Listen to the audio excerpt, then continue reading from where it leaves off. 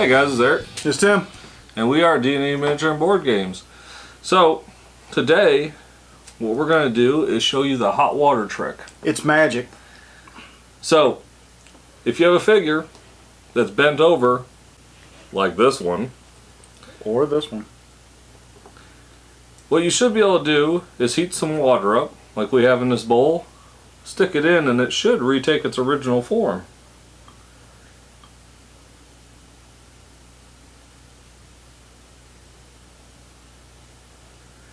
Depending on how hot your water is, depends on how fast this actually works.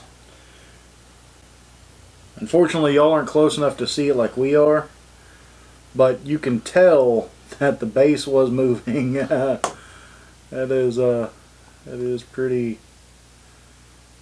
substantial. Sometimes you just gotta hold it a little bit till it cools off the rest of the way.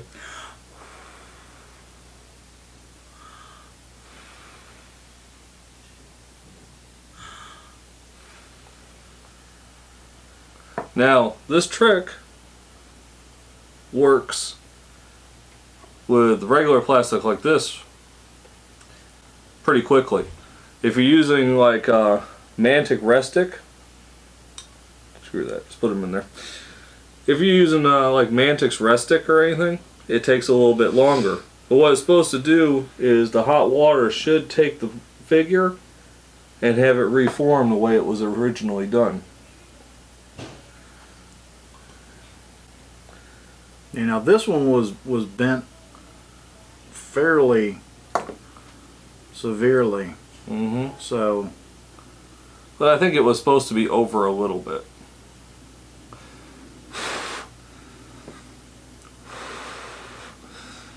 We're just blowing out a little bit to cool it down. Now you can also do this trick. Say you want to reposition an arm, or a leg or something, like in a running pose. You can use the same trick with that.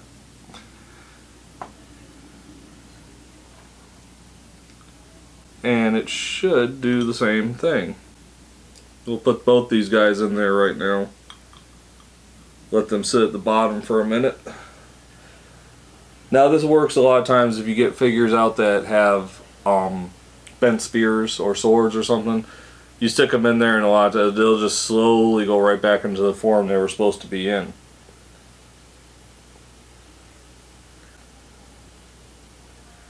it's kind of like taking a piece of paper and creasing it.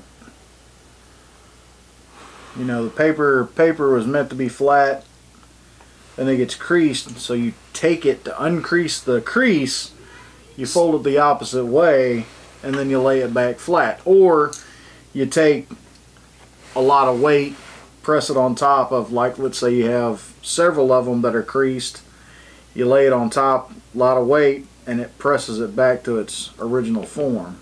Now remember too, folks, you're going to be using hot water, hence I have tongs. Yeah. Tongs to tongs. And remember, you don't want to use boiling water because you'll just melt your figures then. Now, I'm going to move this out of the way. And you'll notice that these figures are pretty much taken a semi-original form again. And they're standing up a lot better. Yeah, much better than previously they were just like falling all over the place. Yeah, that was the first thing I noticed about the red one. Was it was definitely bent off at an angle that did not look natural. So guys, that's the hot water trick. It works. It works. Sometimes you gotta play with it a little bit, but I don't think I had the water hot enough though for these. You know, the fact of the matter is though is that it works. You've seen it right here. Nothing is 100% perfect, but the difference in having a warped up figure that looks, you know, compared to the rest, right? You know, or doesn't stay in its position and stuff like that. You know, there's a big difference. So because this one was actually looked like it was falling over. Yeah. And now at least you know it's kind of a lot better. And of course, what was the name of this one? Supernova. Supernova looked like she was falling over. Yeah, and I mean Supernova. She wouldn't even stand up. Right. She's standing up perfectly now. So now remember, if you're using a larger plastic or Mantic's Restic, you're gonna have to leave it in the water a little bit longer. But like I said, you can use this to either repair figures when you first get them, or after you've had them for a while. Yeah, or you can adjust figures. Yep. And you can change poses. Really quick and easy. You know, it's a lot better than cutting an arm in half and having to angle it and glue it, and then you have to hope it stays, because you know it doesn't matter. No matter how much glue you use, these things don't stay together. But you know, it's going to be something that probably the first time you do it on your own, you might have to experiment. You know, once again, don't use boiling water.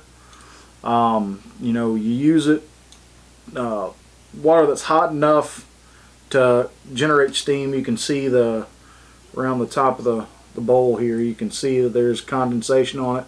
Is enough to generate steam. Is enough to, you know, you probably could have put your fingers in it and it wouldn't have killed anything. But you know, once again, you know, you be careful. Use something to reach down into the water and get your figures and place them. You know, but it's a great way to save them. A great way to manipulate them in different poses. And once again, you saw how quick it was. Yeah, we just showed you it works. So instead of, you know, writing angry emails to the manufacturers and stuff for things that they can't control, right? You know, things happen. You know, try and fix it yourself. But like I said, be careful with it. Don't hurt yourself. It is hot water. Yeah, you know, and it can you know, it can hurt you. PSA, I don't know. I'm having a rough bit here. That's because you don't do a lot of modeling. I don't. Well, you know, underwear modeling. Now I'm gonna have that vision in my head all night. Thanks. So will you. But anyways, guys, thanks for watching. Hopefully this helps you out, and it just adds on to some of our modeling videos we've done, just like some of the Zombicide figures that I've done painting on. And if you try it at home and it works and you have good results, you know, maybe take a before and after, send it to us. Put it on our Facebook page. YouTube, you know, D&E Miniature and Board Games, YouTube, Facebook. You know, we'd love to see y'all's results as well. But once again, be careful. Hot water. It sounds simple and it sounds crazy, but, you know, it works, but it could potentially hurt you. So make sure you're using everything that you need to use. Now also, most of the time when you put like figures in this, they will just pop back into their original shape. These we had to manipulate a little bit. I think it's because I didn't have the water hot enough, or I didn't leave them in there long enough. So just remember that don't start out with figures you like. Try this out with figures that you really don't care about. You're not gonna mess them up any worse than they already are. If you're trying to fix them, then obviously there's something wrong with them. But yeah, like I said, experiment, get it right, and you know, fix your broken and discarded toys, and then you know, figures. go from there. You know, so it is a process. You do have to figure it out. This jackass has been doing it for a while, which is why. And Don's been doing it for a while too. Well, he's a jackass too. But that's why. What I didn't want to make him feel left out.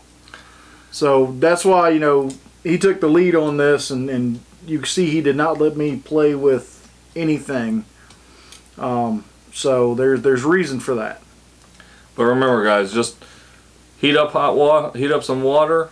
You don't want it boiling in your bowl, and place the figure in there, and you will see them slowly start retaking their shape. If they don't, just pull them out. Once they've kind of pliable and just put them to the shape you want them. And naturally, it doesn't have to be some kind of clear. Because if you notice, these guys have cooled down and they haven't popped back into the really bad off-the-wall shape. I mean, this one's kind of gone back over a little bit, but not horrible. But yeah, also a note is we used a clear bowl for filming purposes.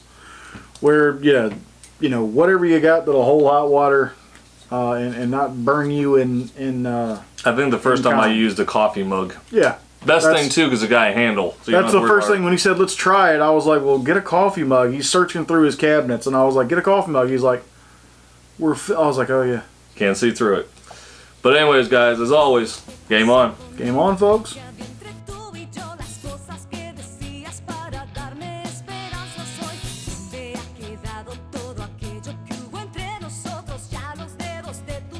No sé